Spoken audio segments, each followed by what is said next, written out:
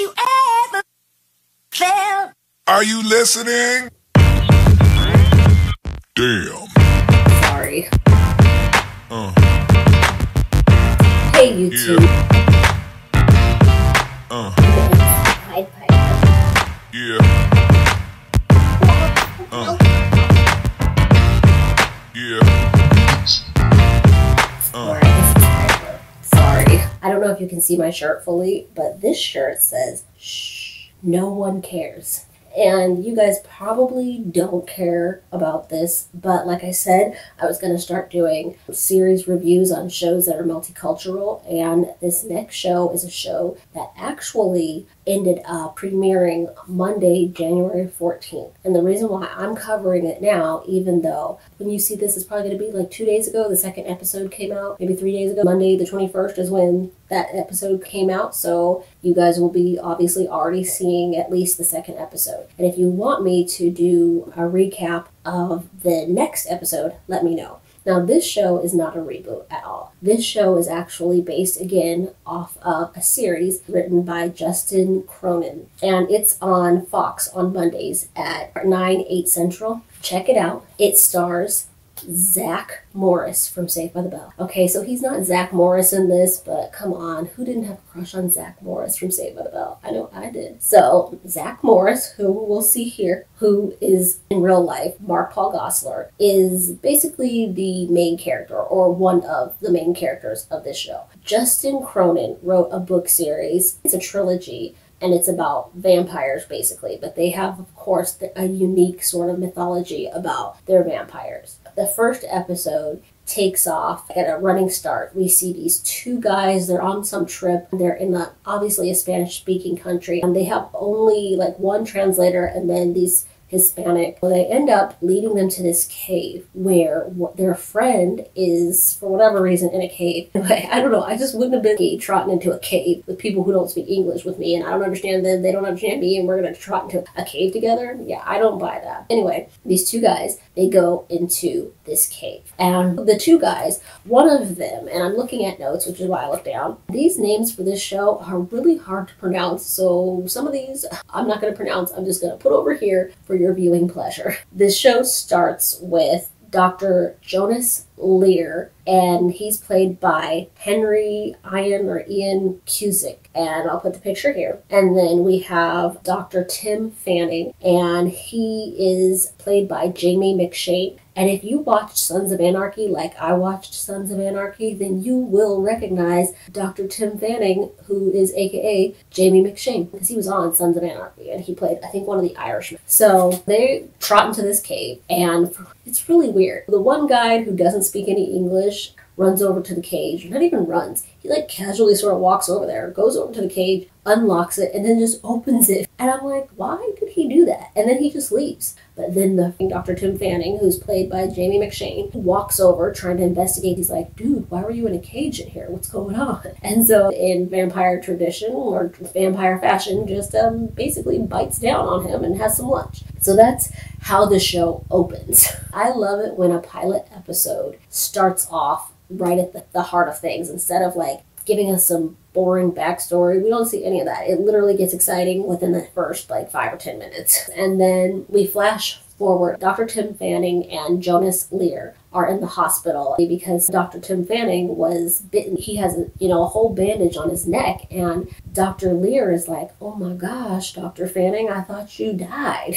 And Dr. Fanning is like, nope, but I think we just found a recipe for success because I'm amazeballs now. And so he takes off the little gauze thing that's all bloody still. It's like cleaning his wound, or it's keeping his wound from being like this open festering sore. So then, but he takes it off and there's nothing there. It's all healed. And so Dr. Lear is like, my goodness, what happened? You look amazing. I thought you were dead, but now you're up and you're free and you're great. And he's like, yeah. So that's where it leads off. So I don't know if they were in a hospital in America or where they were when Tim Fanning was taken to the hospital, but wherever they are, they're like the only two people. And so you see that Dr. Tim Fanning is all good. At least that's what they think. So then we fast forward and we are in a classroom, or I guess it's like a whole bunch of doctors are together and they're talking about basically finding different cures for like every single disease in the world. You know, they're hoping to cure it with whatever Dr. Tim Fanning came back with. But I think in the cave they had to kill the friend that bit Tim Fanning. But Tim Fanning was fine after he got out of the cave and was in the hospital, and he was Superman. So they don't realize that he's deteriorating. So again, we're fast forwarded now into this, I guess, I don't know if it's a classroom or what, but it's all these doctors are together. I think they're like doctor scientists or whatever, trying to find like cures for all these different things. And so they're talking about, you know, this is a really good thing, and they're trying to get, I guess, funding probably for further experimentation. So they go down and show like what they've done to people, and I guess what they did was took out of Dr. Fanning like his blood and infected other people. And other people, now they all look like these weird sort of like, their faces are really pale and they have like really visible veins. And I didn't notice anybody with any fangs or anything, and they're pale and their eyes are like bloodshot or whatever, and they kind of sit like they're just comatose almost. So all the people that they've experimented on, which we discover when they're down there looking at all of these people, we discover that they have also been experimenting on death row inmates. They present these death row inmates with the ability to sign up for this scientific study so that they don't end up getting put to death. And some of them are obviously like, score, I'm on that road. So they decide, yeah, you know, like I'm game, like I'll do it. If that means I don't have to get the lethal injection or whatever, I'm on it. So you see all of these people and they've all been injected this blood from Tim Fanning. They discover that yes, they're immune to like every disease, and they have even been infecting these people with like HIV and all these different diseases, and these people like don't even contract the disease. So they're like, hey, this is some good research. But what they discover is that they deteriorate pretty quickly. Their physical features change, everybody's physical features change, but they tried one death row inmate who was a younger woman, and she didn't look sickly. She looked normal, but she was comatose basically, or not comatose, more like I guess the vegetative state is what they're all in, because they just kind of sit there, eyes open. They're able to communicate with people through like a telepathic sort of connection, or maybe they get into their dreams. They're kind of like the Freddy Krueger vampires. They get in dreams. And so what ends up happening is they all drink blood too. Like they need blood to survive. They're vampires. So they're like have all of these inmates caged basically, and they're just like feeding on blood or whatever. So the girl that they have locked away turns out to be the first success, and they think that she doesn't deteriorate because she is younger than the other subjects that they tried this on. So they decide, you know what would be better? If we try this on a kid, because a child would have way better results, and it's possible that we could figure out how to stop other people from disintegrating if we do this on a child and they come out just fine, but they're like superhuman. So all these doctors are like, all right, it's unethical, but all right, we see your point. I didn't mention before, part of the doctors, there is Dr. Nicole Sykes, I'll put a picture of her here, and she's played by Caroline Chikezi. I don't know if I said that right, so I'm going to put it here so that you can see and sound it out yourself. She is obviously a woman of color, black woman, and then with her, Clark Richards. And her and Clark Richards have a little thing going. Apparently they bone every now and again because they just got to. And there's no explanation or no delving in deep into their relationship. That's just what they do. Then they discover, after talking to each other, you know, I don't know if Clark Richards is the doctor or not, but I think he's like part of the military or something. I don't know. He has some connection. Then Dr. Sykes feels it's not like an ethical responsibility not to try on kids, but unfortunately she sees the merit in their studies and the validity for their study, and so she's kind of like erring on the side of caution, because she's looking at it like, we might have to take one child and try this on them, but if it works, we save, you know, millions of people. And if it doesn't work, we only kill like this one kid, but millions of people will still be around, and we can try to find some way to make this cure, and it'll be great. So this cure either will destroy the world or make it better. And I will read to you what is online as far as like what the show is actually about. Like I told you, it was a trilogy. So it's like an action drama that focuses on something called Project Noah, a secret medical facility where scientists experiment with a dangerous virus that could lead to the cure of all disease, but it also could potentially wipe out the human race. That's why, you know, they're thinking like, hey, we're going to cure all diseases if we get a kid, or, you know, we live to fight another day and find another way to cure all diseases if we just kill this one kid. So for some reason, they decide it needs to be a kid who nobody will miss. And they set their sights on this one kid. And I'm like, she's the only kid. Because in the beginning, her mother is a drug addict, and I believe they're even living in a hotel or something, and her mom ends up ODing and dying. And this little girl is super intelligent and adorable. This is some great acting. Like, there are some child actors that I'm like, dang, that's bomb. I don't know how they do it. I don't know how to say this little girl's name. It's like Sydney or whatever, but she plays Amy Belafonte in the show, and I will put her picture here. And it took me a while to find her picture. I had to go to IMDb. But anyway, well, she plays Amy Belafonte. Her mom dies, and I guess she doesn't have a dad or doesn't know who her dad is. So she ends up in the foster care system. And for some reason, the government lands on her as their test dummy. Which again, I'm like, aren't there tons of kids in the foster care system that you won't know where their parents are? I just don't understand why she's so important. But for whatever reason, she's the key. So Clark Richards calls up his good buddy, Mark Paul Gosselaar. And he's like, yo, Mark Paul Gosselaar, who I guess he does freelance work for them. He's like, I need you and some other random dude to go and get little Amy Belafonte. They're basically kind of abducting her because they're not with like CPS. So I'm like, why are you guys doing this? But Amy Belafonte is quick. When Mark Paul Gosselaar gets to the foster home she's living in, or I think it might be a shelter or whatever, and of course the foster parents play very like carefree, loose, bad placement foster parents, and they're like, yay, are we still going to get paid for this even if you take this little squirt? And they're like, who knows? Deuces. We want to take Amy. But Amy is like, not today, Satan.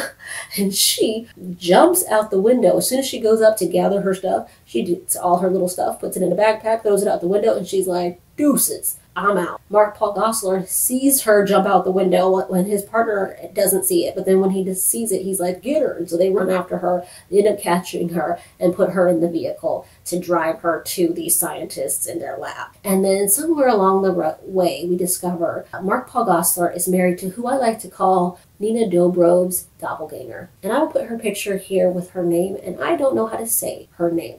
So, actually I do, but I don't know how to say the whole thing. Her name is Emmanuelle, but she plays Dr. Lila Kyle. Mark Paul Gosselaar's character's name is Brad. She plays Brad's ex-wife. It's weird because they are on the phone together, and she basically tells him like, hey, I still love you and want to be with you, but because you're off on these weird missions and things, I decided to get married to somebody else. I'm giving you one more chance to stop this. And he's like, I don't want to stop it. Do your own things. And she's like, but I love you, come back. And he's like, girl, I got things to do. So they end up hanging up, and she's like, whatever, I'm moving on with my life and I'm getting married. So we already start to see where this is going. And basically, Mark Paul Gosselaar and his wife had a daughter who died, and we don't know because this is just the pilot. We don't know what she died of or what happened, but she passes away. So he's got all these paternal instincts inside of him that he has found no outlet for until he meets Amy. And out of nowhere, he's ready to just risk it all for little Amy, even including like choking out his partner and leaving him in a bathroom so that he can get